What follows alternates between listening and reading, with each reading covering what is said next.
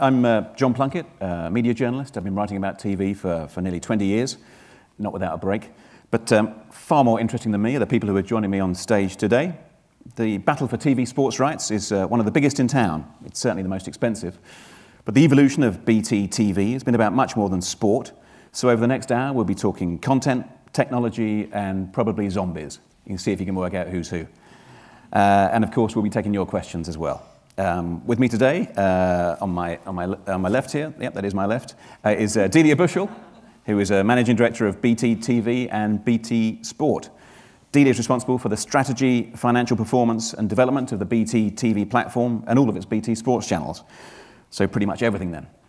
BT, as you'll know, is the latest challenger to Sky's traditional dominance of live top-flight football, and has spent nearly £900 million on exclusive rights to the UEFA Champions League and around £1 billion on live Premier League football. I'll be asking Delia about how BT has looked to innovate in content and technology, and hopefully what it plans to do next. BT announced its first step into exclusive entertainment last year when it launched the AMC channel in the UK for the first time, which nicely brings me to the gentleman on my far left, who is Harold Gronenthal. Got there second time. He is Executive Vice President, Programming and Operations at AMC Global and its sister network, Sundance Channel Global. Harold has negotiated global programming deals for AMC series such as The Walking Dead, Breaking Bad, and Mad Men. Hands up if you've seen one of those. Hands up, keep it up if you've seen all three. Looks like you're winning, Harold. Yeah. We'll ask him what AMC is up to, both in the UK and internationally, and how the great global drama game is changing.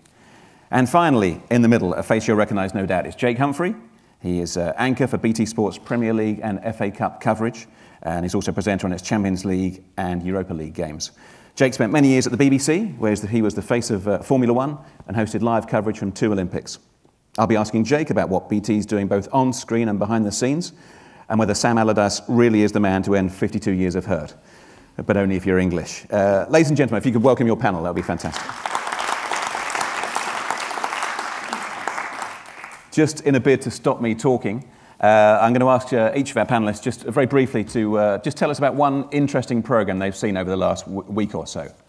Who wants to start? Delia? Well, I've just come back from holiday where I basically gorged myself on the Olympics for 2 weeks. But this week, I've been watching Stranger Things on Netflix. Slightly a few weeks behind schedule, but I have to say it's been amazing. 1980s clothes, Winona Ryder revived. For me, it's been really great. And it features Dungeons and Dragons, is that right? Well, kind of. Well, yeah. Well, one of my favourite teenage pursuits. Jay?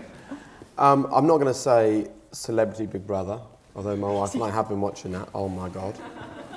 We found the viewer. When you confessed to behind the scenes in the green room, I didn't think you would. Yeah, it's been good. But I'm going to say Full Steam Ahead on BBC Two, which is massively showing my age. It's a show about, you watched it as well. It's a show about steam trains. And I was absolutely compelled. And I was in my slippers, and even as I got off the sofa, I went, oh! And I thought, shit, when did this happen? So yeah, I'm afraid that's the sad reality of my life. The Venn diagram of viewers who watch Celebrity Big Brother and Full Steam Ahead. There can't be many. Must be fair. There cannot be many. Yeah. And Harold, over to you. A lot of political viewing of late in the States, but I too have been on holiday and actually have been watching Billy Connolly's Tracks Across America. I'm a Billy Connolly fan, and we don't get Billy Connolly shows in the U.S. ever. Right. I wonder why that is. You know, he had you remember he had a moment where he replaced Howard Hesseman on a show called not Leader of the Class, but Head of the Class, and it lasted for a season. He was the lead, and that was it. So yeah, when we watch Billy Connolly, we have to import PAL DVDs. Do you need subtitles, or do you? Only sometimes. Steady on at the Edinburgh TV Festival. Yeah. Dangerous ground. Well, we'll get him in next year. Okay, well, let's get back to what we're here to talk about, which is BT TV and BT Sport. BT TV has, obviously come a huge way, I think, over the last few years. We have chosen in BT Sport to go directly into bidding for rights, launching live channels and a huge amount of digital innovation. And in BT TV, we then pulled that together with BT Sport, and I think the start of the season's always exciting anyway for the sporting season, but I think this year we feel that we've moved our Premier League slot to 5:30, which I think for us gives us a much bigger audience opportunity. And where was it previously? It was midday Saturday before, right. And then in the new Premier League auction we moved to a 5:30 slot. And the first weekend's gone brilliantly. We've launched a new Saturday afternoon football score show called The Score, fronted by Mark Pugac, fresh from Rio. And then Jake's got a new Saturday night show after the Premier League game, which has gone very well. So, it's a very exciting start to the season. And then for us, I think we're now in what I'd almost call steady state after a huge 12 months of transformation where we launched our new Champions and Europa League coverage. We took our first step into exclusive content with the launch of AMC. And I think, for the first time for BT, we became a real leader in TV industry and innovation in launching our new 4K set-top box, our live BT Sport 4K production, which was actually a world first, not just a UK first, and then adding Netflix in 4K as well. So we sort of had a very transformative 12 months, and I think now with the launch of the Premier League and the new formats, we feel in a very good place. And BT TV, as we know it, only launched it's been since 2013, and you joined a year later. Yes, yeah. But that was quite a big. You coming from a standing start, especially looking at sport for a second. You were coming from a standing start. Sky has been around doing Premier League since '92, '93. What was the biggest challenge there for BT initially? I think BT had sort of. Partly it was taking the position that had been occupied originally by ESPN and Setanta, and obviously both of those having subsequently sort of closed, or in the case of obviously ESPN, we picked it up and took it over. There was probably a lot of scepticism as to whether we could make that work, and then partly obviously given BT's size, it was inevitably going to be compared immediately with Sky Sports, even though it was a relative newcomer. And I think we're just, as a team, we're hugely proud of what we've achieved. It's only been a few years. We're still incredibly young in the broadcast industry, but I think in terms of the quality of the on-screen coverage and the presenter lineup and so on, led by Jake, in terms of how we've approached digital and innovation, and then in the business results that has delivered for BT and the way in which we have become a consumer price champion in sport and made that deliver commercially for the BT business. We're delighted with the results so far. You mentioned Setanta and ESPN. How do you ensure you don't just become another name on that long list of pretenders to the Sky throne? Well, I think we've made a pretty amazing start. I mean, look at the last Saturday, the Premier League first game at 5:30. Now, if you think that we've got at least a third fewer subscribers than Sky Sports overall, we actually outrated them on that game versus their Saturday lunchtime game. So I think BT Sports' ability so far to really cut through and punch above its weight has been pretty impressive. So you got, is it 1.5 million TV subscribers currently? Is that the right figure? So BT Sport has 5 million subscribers. So 3 million of them are direct with BT and the rest are on Virgin. And then BT TV has about 1.5, 1.6 million subscribers. So BT Sport you can watch whether it's over Sky, whether it's on BT TV, purely on the app. And then of course, we've just in the last few weeks now launched it on EE. So for us, that's almost the big next wave for us is now that BT has acquired the EE business to start pulling that together and to now offer that to all of the EE subscriber base and to start to give the next wave of growth for BT Sport. So last Saturday's game, was that Leicester Arsenal? The opening game was Man City. And then last Saturday was Leicester. So you outrated Sky, but how many viewers did you get on that Saturday tea time slot? Well, last Saturday we peaked at about something like 990,000. I forget the exact statistics. So, I mean, what's been interesting is so an average of sort of 600-700. Yeah, average usually it varies a lot from one game to another. Average can be anything between sort of 500,000 and 1 million, and then the peak can be anywhere between 1 million and 2 million typically. Except for things like obviously Champions in Europa League final where we got to 6 million. Across all the platforms. So, right. But those are pretty big statistics for a relative newcomer, so we're very happy with that. And you mentioned Jake there. Part of, I suppose, filling that kind of credibility gap, I suppose, when you first launched, because you were a phone company, essentially a communications company, and suddenly you're now a TV sports broadcaster, was hiring, established familiar names like Jake and many others. I mean, and obviously Jake was the first for us almost. Jake is the face of BT Sport. He was the first person who came on board, and his, I think his enthusiasm and dynamism has really been part of what's really carried it forward. But I think it's pretty worth going to you in the sense. Yeah, Jake. Yeah, tell us about. He has a great story as to what tell us about join. Your decision to leave the BBC, and join BT. Tell us about that. How much did you regard it as a gamble? I don't think I regarded it as a gamble, because very quickly I was sold on the ambition of BT Sport. Because if you're a sports broadcaster, you can't work at a broadcaster that's ambitious. You can only work at a broadcaster that's ambitious in the world of sport, because the bare reality is that sport is phenomenally expensive to buy the rights and then to cover. So, BT are talking about a Champions League deal of £1 billion.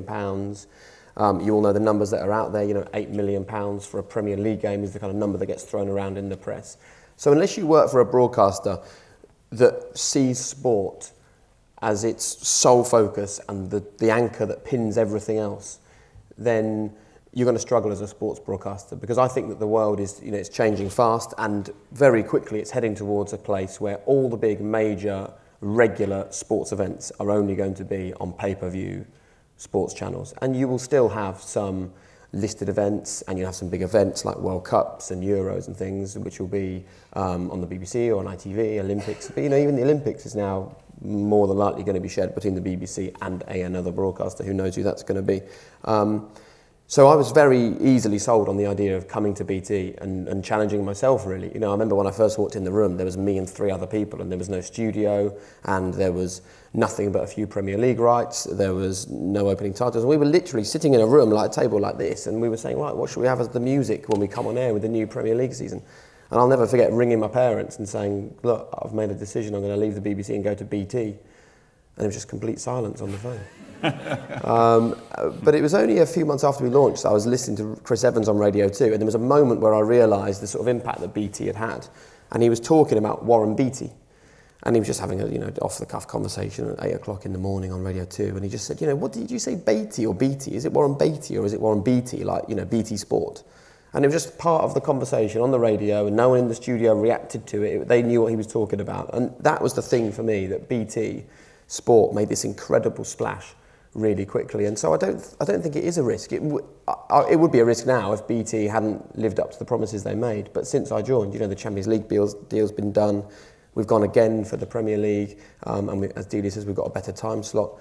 But the key for BT is they cannot stand still, because we have to talk a lot about Sky, because they're our biggest rival. Every year they're buying rights, they're changing their studio, they're altering their schedule. There's the race and the battle will be constant with them.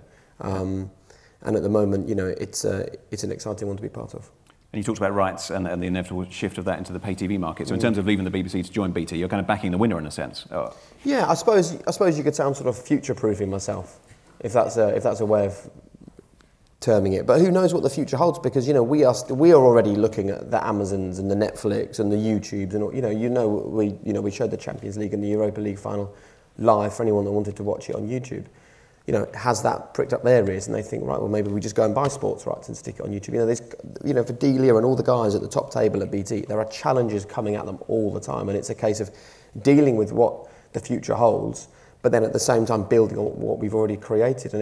We are so young, and that's something I keep saying to people. They keep saying, are you happy with where BT is at? And I'm like, yeah, but it's like 3.5 years. The BBC have been broadcasting sport for 60. We've got a long way to go. And when you were still at the BBC, I think you talked about the pain of losing F1 rights, or when you had to share the F1 rights with Sky. Do you think it's inevitable that they're going to lose? We've seen them lose the Open Golf now and lots of other things. Do you think it's inevitable that the BBC will lose more and more sports rights because they just can't compete? I think the BBC are in a constant challenge, and they're in a marketplace where the sports rights are only going one direction, and that is becoming more expensive. So it's going to be more of a challenge for them all the time. I still think that the BBC have got a place in all of our hearts, and all of us loved watching the Olympics on the BBC. All of us thought the BBC did the most incredible job. And I sit here as someone who's so proud to work for BT Sport and loves everything that we do. But I will also say I don't think anyone in the whole of the UK could have covered the Olympics and given it that national feel like the BBC do. And there will always be a place for that. But it's just how they work with other broadcasters to make sure that they remain relevant. There's a really good, strong relationship between BT and the BBC. The Claire Balding show premiered on BT, and then it went across to the BBC. And I think the world has changed, where they are insular and they keep all their talent to themselves and they keep their sports rights to themselves and they're fighting everyone. And the likes of BT are doing the same. I think we're now in an environment where we are more than happy to work with the BBC because we understand how beneficial they are, because the BBC brings something that we can't buy and we can't get, and we bring something that they can't get. So we're beneficial to each other, and I think that that's a relationship that will only get stronger. Well, with the FA Cup, we've shown that whereas often when sports rights are split between two broadcasters, that can have a sort of negative effect because the narrative gets cut in half and it becomes hard to follow. I think with the FA Cup, we've collaborated so well with the BBC that actually it's created a halo effect between the combined weight of the two broadcasters. That's been fantastic for reinvigorating that franchise, and yeah, it's been a very strong relationship. And the next time they're available, would you want the Olympics on Team BT? Well, the Olympics are going to Discovery Eurosport, so that's right. But the next they'll time, be split. Well, that's till 2023. I mean, quite a long way out. A little too far ahead to hypothesise. Right, fair enough. Well, I just say it's not all about sport, and Harold, I should bring you in here. Also, last year you did the deal with AMC, which was to launch the AMC UK channel, which is exclusively for BT subscribers in the UK. Harold, why the tie-up with BT? Why didn't you just launch a standalone channel? And why now? Well, we've been kicking around launching in the UK for years, as far back as the late 90s, and serious talks at the time with certain various parties over here never happened. And so we just kept sort of dancing, if you will, and eventually we found the right partner. And we thought that what BT was offering us was a level of commitment and a level of exclusivity that would allow us to sort of grow the brand in the UK as we both saw fit. So we thought it was a great place to be. Who were those? Who didn't want you? Who did you have negotiations with before? Why didn't they come to fruition? Great question. Right. Great question that's unanswerable. Well, Shame. Good shame, yeah. Well, tell me, how does AMC UK work? Because how's it programmed? What goes on it, what doesn't? Because not every AMC show in the US ends up on AMC UK, for instance. Well, anytime you launch a channel, we have AMC channels up throughout the world, and we were a little late to the game. So what happens is we're playing a little bit of catch-up, where when you don't have a channel and you have a great show like Mad Men or Walking Dead, those shows go out to other broadcasters because you're selling those shows, and eventually you move along and you suddenly have channels in markets. So we're in the game. We're playing catch up a bit, and so we're, as you see, for example, with Fear the Walking Dead, tremendous amount of competition, tremendous amount of offers to have that show, and we basically said no. We have an AMC channel.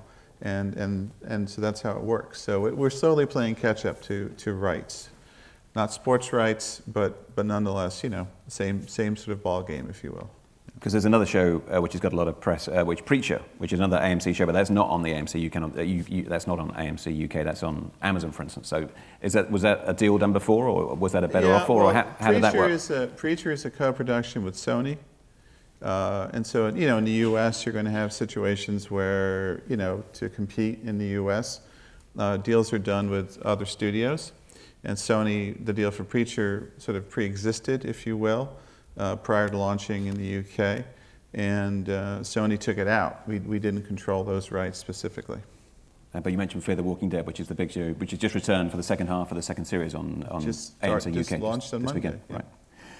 And Delia, how much is AMC UK? How much is that sort of a rebuff to Sky Atlantic, which you guys don't have? It feels like no one will ever have Sky Atlantic apart from Sky. So you've got your own kind of Sky Atlantic, as it were. I think it was much more of a kind of broader strategy, which is, for consumers, it's relatively simple that the two biggest motivators for taking up pay TV are premium sport and premium drama. With BT Sport, we chose to do premium sport in a direct-owned way. But with drama and entertainment, I think we've always felt more of a partnership model makes sense, and that there are many different routes as to where good content is going to come from. So actually the first step in our strategy was to get Netflix onto the platform and do what was then a global first deal where you could bundle it into your BT subscription and your BT bill. But we always felt that on top of that, we needed a layer of some exclusive content that you could, wrap a sort of marketing around in a similar way, actually, that Sky's done to good effect with Sky Atlantic. such that you had some points of light and moments of exclusivity of premium drama across the year, to then combine with all the other entertainment channels and things like Netflix into sort of a more rounded offering alongside sport. So when the AMC opportunity came up last Easter, we thought that was extremely interesting, and also because Fear the Walking Dead was then soon to launch and could be part of that deal, and also was simultaneous with our launch of Champions League, it gave us an opportunity to extend what we call the kind of multi-platform strategy of BT Sport, which is we're on our TV platform, we're on Sky's platform, we're ubiquitous, and actually wrap AMC in with that and make it not just exclusive to BT TV subscribers, but actually exclusive to BT overall. So you can be a BT broadband sub and get AMC. Right. And I just think, AMC's pedigree and track record in premium drama is almost unrivaled. So, for us, it was a great partner to pull in and take the first step into exclusive entertainment with. And it's got huge ratings around the world. But can I get a sense? I don't know how many people, for instance, watch Fear the Walking Dead on AMC UK. So we have a mixture. There's live ratings, and then actually probably where it's been most valuable for us is in the on-demand. As you probably know, drama is typically watched more on demand than in live. And so where we're seeing the biggest value at the moment is on BT TV in the catch-up. It's really pushing traffic into that. So we have what we call, on the UView platform, we've got a number of on-demand players and apps at the moment. For example, Netflix has the most usage, even more than BBC iPlayer. And then AMC and all of the catch-up on Fear and all of its shows and the on-demand access to it has probably been the biggest driver for us. So is there just a ballpark figure for overnight and total? For which? Fear the Walking Dead? For current series or for previous? Yeah. So typically sort of in the 50 to 100,000, depending whether it's opening episode or later in the season. I don't know, you probably give a better overview of ratings. We're still consolidating the numbers. And probably triple that when it's consolidated, I imagine. Yeah, because you have to sort of... And it was just Monday night, so we're still waiting for the consolidated numbers. So you've got Netflix, Amazon Prime, will that be on the platform? We would like to. That's something we're looking at next. I think a key future innovation for us for our TV platform for UView is that we're now developing a whole new user interface for it that will actually be more Netflix-like, more graphics rich, very easy to navigate between linear and on demand, and we are effectively rebuilding UView ready for that at the end of this year, start of next year, and then following that we're looking at launching quite a lot of apps on top of that, because we want to build out a lot more our apps and on demand as well as our linear channels and kind of keep pushing down both those fronts. And Sky Atlantic? We used to be at Sky, of course, but yes. How much would you love Sky Atlantic on? We'd love all the Sky channels. I mean, I'd love Sky One, Sky Atlantic, all the rest of the Sky Sports channels. We would very much like access to all of them, and unfortunately, so far, haven't been able to. But clearly, they're fantastic channels, and Sky's track record in broadcasting is fantastic, so we'd love those. Is that because you can't agree on a figure, or because they're just not playing ball? We just can't get access to them. Obviously, I can't comment on sort of commercial negotiations, but we would love to have them. Jake, you said your ambitions for BT, you wanted it to be sport with a smile, and you wanted to make it a warmer, friendlier, more personal experience than Sky, presumably. Correct, yeah. Have you done that, and have you done it? I like to think we've done that. I guess the audience are the ones to decide that, and the way we've done it really is by trying to have people with a personality on our channel, and even more than that, encouraging people to share their personality, because I think sometimes when you cover sport you can get so caught up in the minutiae and the detail, and it very quickly becomes technical and it doesn't become about people. And for me, sport is all about people. When I used to go and when I was at the BBC and I used to have meetings with people outside of sport, I used to have to explain to them, because it used to amaze me how little they watched of live sport, because I love it. I don't understand why they don't, because for me, it was a huge event that brought the whole nation together. People who were watching it really cared about it. You never were able to write a script for it properly because you didn't know what was about to happen. That's the real thrill for me, is that you go on air and you've got really no idea where the show will end up at the end. It's a big event, and you're bringing everyone together for that. But I think probably even more than any of those things is that it's something that people really, really care about. And that's where it becomes quite difficult as a broadcaster, because I've never worked on anything that brings as much scrutiny as football coverage. And everyone's tried different things. Channel 5 with their highlights of Football League last season or the season before brought an audience in, and very quickly football fans made their feelings clear. Sky tried to do something bold and different with Friday Night Football, and again, you go on social media and you can see what people think of it. And And so when we first started, it was very tricky to try and work out what this fine dividing line is between giving people a nice, comfortable, relaxing approach to sport and then making sure that we deliver for the hardcore football fan, what you'd probably call the vocal minority, because if they're not happy with what you're doing, you can rest assured that they will be all over Twitter letting you know. And people often think if you're on the telly, you don't see what people say about you on Twitter. Oh, yes, you do. You're fully aware. And I don't know that much like Frankenstein, but I'm tall. And so it's about trying to do what you think is right, but also trying to please the audience. And it is a very difficult balancing act. And I think the best thing for us is using people with personality. You know, and again, if you put Ian Wright on the telly or you put Robbie Savage on the telly, people will go, oh, no one likes him, because all they do on social media is moan about Robbie Savage. That's wrong. Robbie Savage has got a personality, so you either like him or you don't like him, which for me is an awful lot better than having no opinion at all about somebody. And he knows his stuff. He does, yeah, of course, yeah, he knows about tackling. Yeah. Less about scoring from 30 yards out, but that's and you did various things. Well, you did post-match interviews for a while outside the grounds. Yep. But you had to. There was an unfortunate incident which you might want to tell us about, which meant you had to abandon it. Was that we were live at the Emirates Stadium? We were live at Arsenal, and I won't repeat what the chant was, but we were live on air. And someone said, maybe we need to get a sign made saying, please don't swear. And I was like, if you do that, then we're in a world of trouble, because they're football fans. This was the Arsenal fans behind the... It was the Arsenal fans, yeah. They were chanting, and we've got... Our floor manager used to be in the SAS, and even he couldn't quieten them down. And if he can't deal with it, then no one can. But, we, like everybody else, tried to make our own mark and tried to do our own thing. And for a while, we thought the answer was to be in the studio in Stratford, but it wasn't, because we were detached from the sport happening in the stadium. And we thought that we had this great big pitch and we could do half-time and full-time analysis with a load of guys on the pitch, actually reenacting what had just happened on a football field. But again, it's a very hard thing to make it work. So then we moved to the stadiums and we were pitch side for the whole game, and we thought maybe that was the answer. But then it kind of became clear that as soon as the game was over, we were standing in an empty, windy football stadium, and it didn't feel like gold standard Premier League quality. So we've ended up now in a position that I think is perfect for our Premier League programming, which is we come on air at 5 o'clock, we're by the pitch, and I love that because you're reacting to what's happening. You've got players warming up behind you. You feel completely connected to the atmosphere building up. And at Leicester this weekend, the atmosphere was incredible. And I think it's really important that we plug into that, because that's people that are not there need to feel what the atmosphere is like. And that was a big thing for me on the Formula One. I'm just a sort of, as I say, a lanky bloke from a little village in Norfolk. And if I am lucky enough to land a job presenting Premier League football or Formula One, I want to try and take people as close as possible to being there and seeing what's involved in my job. So we do our build-up from the pitch, and then we go to a really nicely designed brand new studio for half-time and full-time, where we can actually hear each other properly. We can see, the analysis coming into us. It's a much more professional way to cover the game.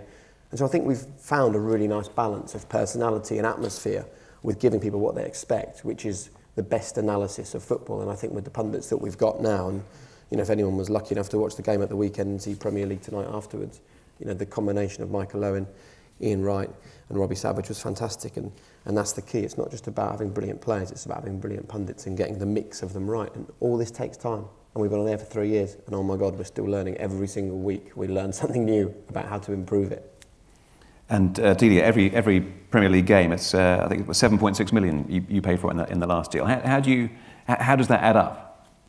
So so far it's added up extremely well. So going back several years, the BT consumer business had been in fairly steady decline on both a revenue and a profit basis. And once we launched BT Sport, we reversed that decline, and we've now seen steady growth in both revenue and profit. And it's clearly paying back for us. And we measure it end to end, but essentially what we found is it's helped to stimulate the acquisition of new broadband subscribers, and we've got a set of BT Sport Plus broadband and voice customers who are now much happier with the overall service they're getting from BT. And then I think beyond that, it's really done something quite special for the BT brand overall. BT's always had a fantastic sort of traditional Middle England, quite a family-centric, well-trusted brand, but it hadn't had probably that sort of extra pizzazz of a sense of innovation, of the kind of emotional engagement with a brand that content can give you. And I think both for customers and also even for staff and employees and call centre agents, etc., it's just had an effect on the whole business that has created a lot of momentum that's had a halo effect across everything. And is it all about broadband? Because I was coming up on the train and the family next to me are BT Sport subscribers, and big fans of Breaking Bad. So it's like they've been placed there by some kind of higher power. And we're good, but we're not that good. Yeah. But they're Virgin Media subscribers. So is that like a 1-0 win for you, or did Virgin Media edge it in their case?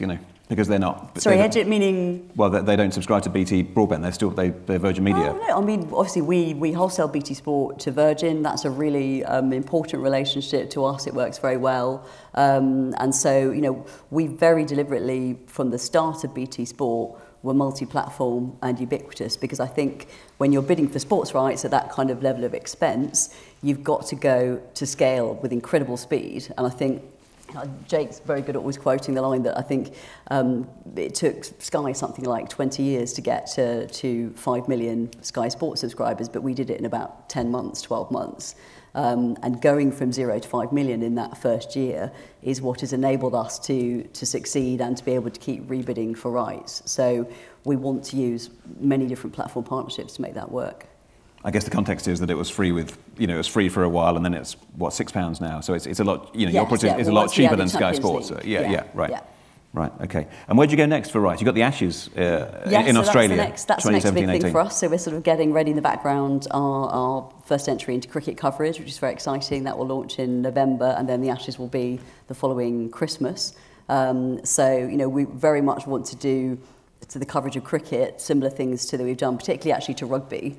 Although obviously football's obviously the biggest sport and we talk a lot about that, actually I think we're incredibly proud of our rugby coverage and the quality of the analysis and the way that we've made it very entertaining but also very insightful, and we want to do what we want to do for cricket, something similar things that we've done for rugby. Yeah, cricket. Will you take the Australian, programming and top and tail? How will you do that? You won't be entirely. It'll depend on the event. So some will take the host feed, some will completely shoot ourselves, and we're obviously going to line up our own range of pundits and who's presenters. Going to present it? Yeah, who have you got? I can't reveal that. I don't think we've revealed that, have we? No. I'm looking at. I'm not allowed to tell you that yet. So yeah. Right. Watch this space. Should we just guess some names? Yeah. They're going to be good. Yeah. Right. Okay. And you mentioned this, but the Champions League final was you put free in all kinds of places. Yes. This year, last time round. Yeah, it was on YouTube. It was on your Freeview. It had a couple of sort of different motivations, but what we wanted to do. So it feels like you spent all this money. It's either genius marketing or madness that you put it out for free, having spent. Well, no, I mean the Champions and Europa League finals are always free to air, almost everywhere in the world. So it's not madness. It's entirely sensible. No, it was always that. So it was always going to be free to air, and then I think what we wanted to do was take the kind of digital innovation mantle that we felt we'd really grabbed, and then use the final to take that to the next level.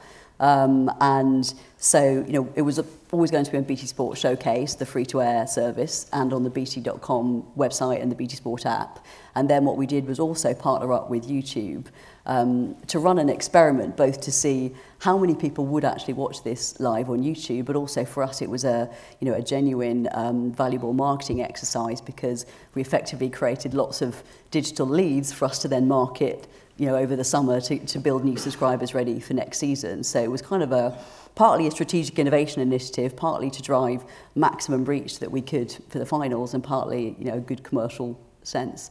And, it really surpassed expectations. So we did 6 million across all platforms for each of the Champions League and Europa League finals. And there was something like 1.8 million watching live just on digital platforms, not even on TV. And then the other thing that I think we've done that's slightly different is with Champions and Europa League, for the first time, UEFA has allowed us to do a lot more with clip rights, almost live real time. And so we saw something like 2 million downloads of clips over the next 24 hours post the final itself. So it was, it was a very good experiment. And you'll be doing more of the same? Possibly, yes. We haven't decided how much we'll do. Also, we have certain games free to air. And it's done extremely well, and we want to push, in the first instance, we'll probably push our own app to start with, but we're certainly interested in looking at repeating it. And I think this is a really important ground, actually, for BT, because I'm a firm believer that sport should be available to as many people as possible, because sport is inspirational, and the more that watching sport on the TV, like the Olympics the last couple of weeks, or a big Premier League game, or whatever it is that you watch, maybe not the UFC, you go out and repeat it in the park. And so how do we make sure that we still do that to people, despite the fact that sports rights have become phenomenally expensive, and they've become phenomenally expensive, and it's not necessarily BT's fault that that's happened, or even Sky's fault that's happened. You know, that's just the way the world has gone. But it's really important for us to do everything that we can to still make it as accessible as possible to people. So when I first came to BT, part of the reason for me signing up and ticking the yes box was because they said, look, our initial plan is that if you take BT Sport, if you take BT Broadband, BT Sport is something that will come your way for free. And that was really important for me because I didn't want to just go and work on a channel that was hidden behind this phenomenal paywall, because it's very easy for people at home who've had sport for free on traditionally the BBC and ITV for the last 50 years to have a real dislike for these channels that have appeared and are charging big money for people to be able to watch sport that previously was free. Now that's the way the world has gone, but I don't think BT have had the credit for doing everything they can to still open this up to people. You know, how many other broadcasters would spend £1 billion on the Champions League rights and then say, do you know what, we will work with UEFA to find a way to give the final to everybody. And no one goes, oh, bloody hell, that's amazing. All they do is go, oh, I used to get the Champions League for free on ITV anyway. But you're kind of missing the point. The reality is that is what the Champions League now costs. People like BT can afford to buy it, and not many other people can. But we're still going to do what we can to open it up to you. And the same with giving people, you know, free with BT Broadband, or, you know, free with the UV box. However BT work it out, they are absolutely doing their bit to make this more accessible for people. And that is a key message, because it's very easy for football fans and sports fans generally to have a dislike of the way the world is going. And we need to do what we can to make them realise that this is happening. But we will try and make as many of you able to watch this as possible, because we're fully aware of how hard it can be for some people. I think particularly at big moments, so like when Liverpool reached the Europa League final in particular, I think the Liverpool fans weren't expecting it to be broadcast free to air, and my email inbox was kind of deluged with fans just saying, thank you BT, it was really kind of you, we weren't expecting it to be free to air, and let alone on YouTube, and I could watch it anywhere, and it worked incredibly well on so many levels, I think, to have done that. And you talked about your partnership with the BBC, and you've got a lot of BBC former and current BBC faces, of course, on the channel. How much, touching on that point, for instance, with rights like Wimbledon, for example, I know they've tied up with the BBC again for several years, but further down the line, can you see could you imagine some sort of tie-up where a lot of games are on BT behind a paywall, but at the same time, lots of it is free to air? For Wimbledon, it's a bit like the Olympics point. Eurosport have done a sort of deal where they can simulcast Wimbledon in future, or I think it's elements of it. I can't remember the exact details. So that one probably not. But I think BT Sport is very open to free-to-air partnerships, not just with the BBC, but also with ITV Channel 5, Channel 4, and the others. Because we have been a price champion in sport, and because BT Sport's only £6 or free with BT TV, we're not protecting an incredibly high price point, and therefore we're a bit less binary in the pay versus free debate, and we're quite happy to share rights and co-promote and collaborate with free-to-air, as Jake said, to make sure we give rights holders maximum reach and profile of their sport, and we can make that model work. So I think both with BBC and with other players, we're very open to that. When they introduced The Walking Dead, there were some people who thought, oh, this won't work. Could zombies be the new vampires? Because I think we were riding a real crest of vampire movies and TV and all the rest. And of course, I think zombies are more than the new vampires. So, and people love it. Even my 12-year-old said, Dad, I didn't like it at the beginning, but I like those zombies now. Yeah. The Guardian tried to work out why they were so successful, and they said, they said Fear the Walking Dead, it innovates exactly the right amount within a set formula, the reassuring knock and rattle of strangers dribbling at the door. And a consolation of sorts in these troubled times. But Fear the Walking Dead, I mean, it's a prequel and a spin-off, and it set global records. Is that right for the first series when it came out last year? That's absolutely right. Yeah, number one in many markets around the world, and still the top prequel, sequel, spin-off. Pick your brand or your moniker in the U.S. But I guess the first time we became aware, the industry became aware of AMC was probably with Mad Men, sort of 2005, 2006, is that right? 2006, yeah. But before then, it was, it used to be American Movie Classics, and it was a very different beast if you go back. Yeah, AMC actually started in 1979, 1980 as a movie channel, and it was old movies. And at the time, believe it or not, you know, Chuck Dolan, who was the founder of HBO and Cablevision and our, you know, still our chairman emeritus, called the studios and said, "What are you doing with your old movies?" And they kind of laughed at him like, "Who wants these old movies?" And, you know, and he launched AMC, and really for nickels on the dollar. Because at the time, you know, cable was still in its infancy. And then by 2006, though, we realized that the future was not going to be movies, or at least a channel that was only movies, and that we had to develop shows that had a flavor and a feel and created a brand. And we decided to go the path of, you know, high-quality drama, and Mad Men was the first in that, obviously in that series of Mad Men, Breaking Bad, Walking Dead. So I'd argue that in 2010, if you were in the industry, you knew AMC. And what we see around the world now is 10 years later, consumers know AMC. And I think that's part of the spillover of the success of those shows. And AMC also owns half of BBC America. Tell us about that. You now, essentially, you control what goes on BBC America. Yeah, BBC America was a partnership with Discovery, and then it sort of spun off on its own. And they realized at some point that the US team that being a standalone is very, very difficult in the US, as I'm sure it is here. And so, yeah, we did a JV, a joint venture with the BBC. So we operate and manage BBC America. And you were co-production partners on the Night Manager, is that right? The Night Manager, yes, was one of the shows where we were co-producers on. Yeah, we had the US rights. BBC obviously had the UK rights, and we picked up various rights in other territories in the world. Do you ever think of drama now purely in the terms of the US market, or is the whole thing, do you think, right, this has got to work, everything we do has got to work globally?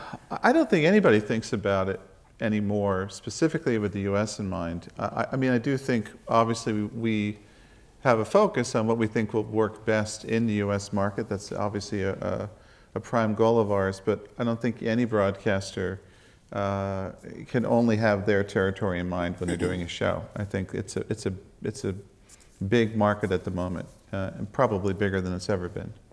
And one of the shows there people might notice but might not know about was the one with David Schwimmer in it. Tell us about it. Is it Feed the Beast, which is not zombies? Not zombies, right? But a show the Beast is met up, you know. About two brothers, one of who open a restaurant under some fishy circumstances. One brother attempting to sort of be, how would I describe it, to be the white knight. The other brother constantly getting in trouble and constantly sort of fouling things up. David Schwimmer's return to series TV, actually. Right, yeah, I guess the last thing he was in was, I don't know, Band of Brothers briefly, but briefly. It's going back a long way. Yep.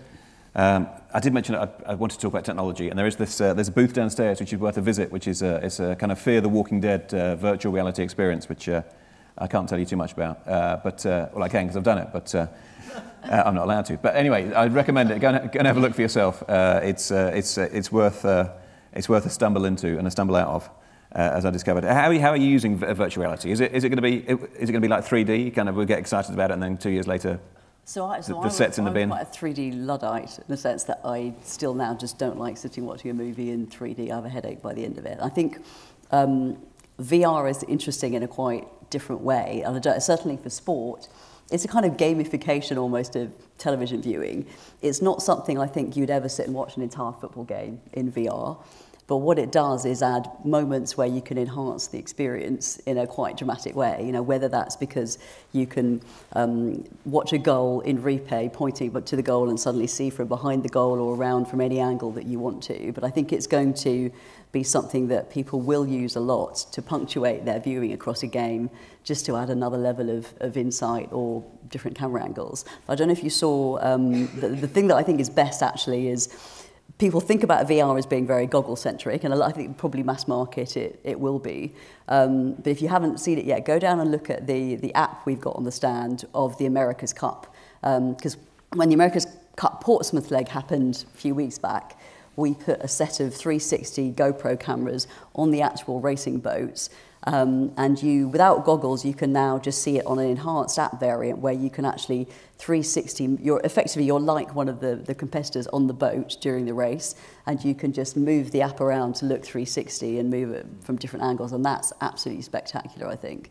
And in many ways, that's an easier way to get real consumer value out of VR, in addition to the goggle approach. But they're still very much kind of test phase at the minute. You're very much kind of dipping your water. There's not offerings, or are there offerings out there now? We've done quite a. We've done an FA Cup trial. We're actually going to shoot a Bundesliga game in VR this week. We've done America's Cup. But it depends on people having a kit at home. Yes, well, obviously, I think, given that we've now got EE, and a lot of this relates to mobile apps and mobile handsets and, mobile providers, then we're now working very closely with EE on how BT Sport and EE join together on this. So we're looking at all sorts of interesting things in that area. And then I think the question is, in what way do you scale it up? And what's the right approach to take for consumers? And we're still working through the testing and trialling on that at this point. Right. It's what they want, though, I think, consumers. If you look at sport, and in many ways it's almost a bit stealthy and you don't really notice it happening. But if you watch rugby, there's now little cameras on the refs, ref cam. Talking about the America's Cup stuff, having a camera on somebody so that you feel like you're on the boat is what people are after. It won't be very long, I don't think, until tiny cameras are on football shirts, and you're able to actually choose if you want to be a player during a football match and watch a match from their perspective. And people are not going to sit there in their millions and all watch a football match from the perspective of Wayne Rooney, because before long he would just be sitting on the bench anyway, and that wouldn't be great. But I think that what people want when it comes to sport is they want to be closer to the action all the time. The Wiggins cam from the Olympics, for example, when Bradley went for his gold medal, and they had they made sure that the bike in front of him at all times had a little camera on, so you saw Bradley Wiggins' face like that close.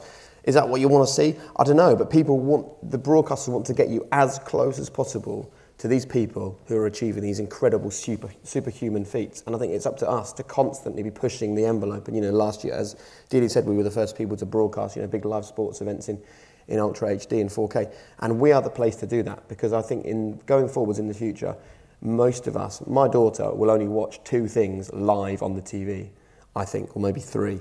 Big national events, news and sport. Those are the places where we will watch live television. And so those are the areas that you can innovate with this kind of thing, and those are the times that we will want to rely on technology to get us closer to that. There are some amazing statistics now I saw in the last few weeks. So in the 16 to 24 age group, only something like 30-35% of their TV viewing is now done to live TV, where the national average is about 63%, and for the over 65s it's about 85%. So you're seeing now the generational shift become really quite dramatic. And I agree. I think live sport and news will be the final bastion of live viewing. And also, if you're young now, you don't watch it on the TV. You watch it on your tablet, and as you've got on your goodie bags, you've got these little bits of cardboard that have been folded up and turned into these VR headsets. So it's not expensive, and it's very easy for 11-year-olds to be in their bedroom watching a football match with a VR headset, and that will be happening. So we've seen lots of sport and lots of AMC shows, but Delia, when are you going to start making? When's a BT drama production going to come up at the end of a show on? I think at the moment we've got lots of different avenues of building that through our entertainment and drama offering, and I think we'll do it piece by piece. I'm being pitched almost sort of daily by commissioners and Hollywood studios who would love us to go direct into that, with the same scale and clout that we have done for BT Sport. To become a production partner. To become a production partner and to go full scale into that. I think we see a partnership model probably as more viable in that area than it was for BT Sport. Clearly, if you're bidding for sports rights and there's huge confidentiality and huge financial risk, you've got to do that in a sort of 100% owned way. Whereas I feel for drama and entertainment, you can do a sort of more multi-layered model with different partnerships, and what you're trying to do is get consumers what they want. And there's a lot of things out there already, whether that's AMC, Netflix, Amazon, etc., to deliver that. So what we are really more thinking through is what's the layer of exclusivity and the point of difference you need BT TV to have to keep accelerating the growth momentum. And we've got a few interesting ideas up our sleeve. But right, do you want to share one? Right, okay. Well, we've got 5 minutes or so left, so I did say we'd have some questions. I've got lots more questions here, but if anyone wants to put their hand up, we will... please do. Yes, there's just on there. If you can wait for the mic, that'll be fantastic. Oh, there you are. Great. Hey there. I'm Pasha from Cachette. I was going to ask, arguably, with AMC, you turned like zombies, a subculture, into mainstream. or help do that, along with films and things as well. But with sport, maybe is there an angle to do that as well? I personally wouldn't pay to watch traditional sport on TV, but I'd probably watch maybe e-gaming or drone racing.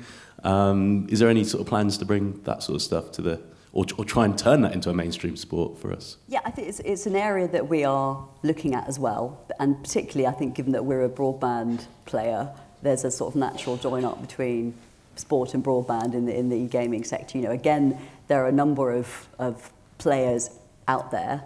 You know, I think, for example, on Amazon Fire TVs, Twitch is doing extremely well.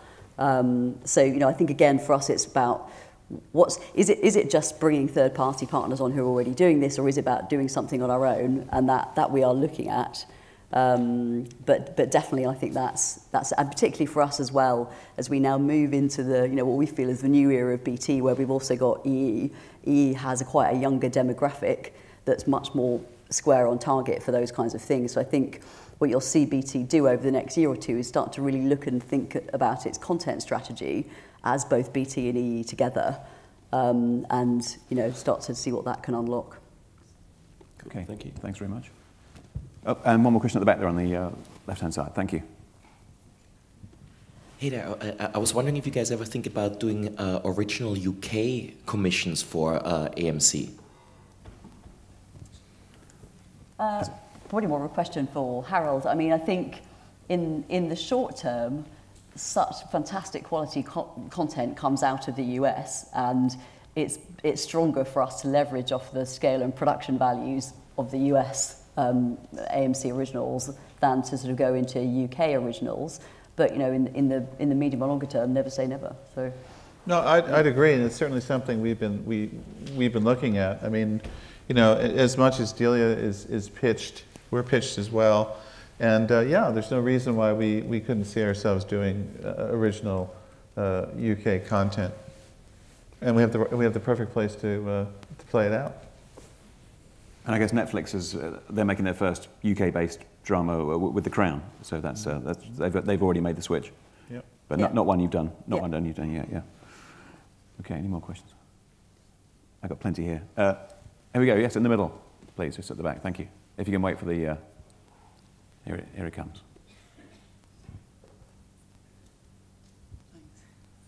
Hi, just to get back to the sport thing again, I just wondered if you had ever considered, I found myself, and I'm sure I'm not the only one, in the middle of various contracts with various suppliers, BT Sport being one of them, because I'm a MotoGP widow, so we subscribe to that, and because we've got Sky, we pay the most expensive package with you guys.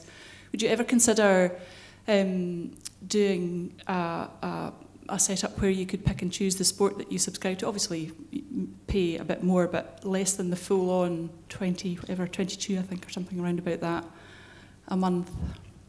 So my personal view on that is, while customers will say they want to be able to just pick and choose, in reality they like clarity and simplicity.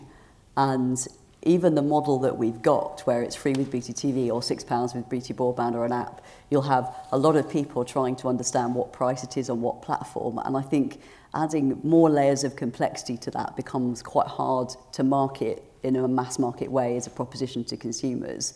And you know, I think at the prices that we are operating at, there isn't really the need to unbundle. You know, I think clearly if it's you know, other players like, if it's a sort of £50–60 type sport bundle, then that question is probably more relevant for a consumer. But if the pricing choice you've already got to make is 0 or 6, I think the scope to try and unlock micro layers in the middle of that is harder. I guess that's a fair comment. I don't know if this is on or... Oh, sorry. Yes, sorry. I guess that's a fair comment. And I guess I need to look at my subscriptions. I just seem to be subscribing to so many different things. Netflix for one thing, Sky for something else, obviously BT Sport now because you guys have got the contract for MotoGP, so end up...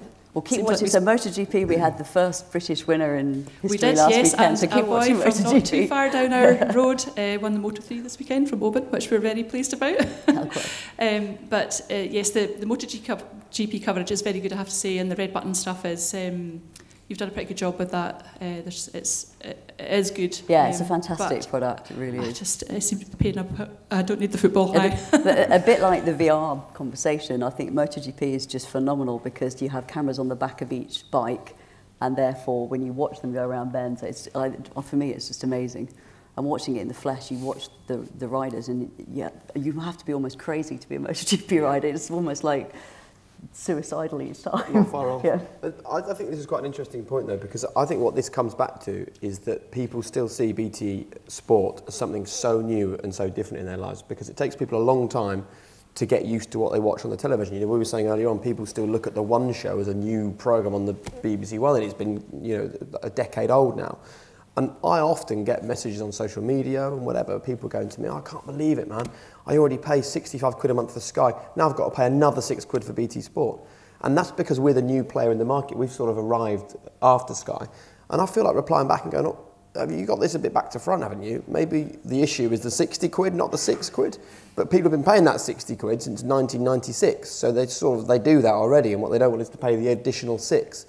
And I think sometimes, you know, it's a perception thing that there's more money you have to shell out now to get sport. And actually, if people took a really careful look at what BT are offering in comparison to other opportunities, you know, they would realise that BT are doing what they can to drive it in an opposite direction. And I think everybody should want BT Sport to be successful, because the longer BT are around, then the more of a challenge in the longer term they can apply to Sky, which is going to do two things. It's going to drive up the quality of all the broadcasting for everyone, because we're competing against each other, and drive down the cost. And that is just the way it will be, because you know, this battle will rage on. Okay, well, thanks for those questions. And I should say the final whistle has been blown. Thank you. So thanks to you all for coming, and a big thanks to everyone who joined me on stage today, Delia, Jake and Harold. And also a huge thanks to the sponsors of this session, who were BT. Don't forget... Funny that. Whoever they Wasn't are. it Discovery? Yeah, we should talk about them sometime. Discovery was it? I think it was BT, wasn't it? Well, wasn't it you guys? There was an opening video that was Discovery. Sure, it was BT, Delia. I hope you gave them a good Don't knock price. it. Just no one till Discovery, right? Two things. One is, don't forget the Fear the Walking Dead virtual reality experience, which is on the ground floor. You can't miss it. And also, the Fear the Walking Dead drinks are about to start, also on the ground floor. And they're free, so they won't cost you an arm and a leg. Oh, Thank you very much. Good what night. a way to end.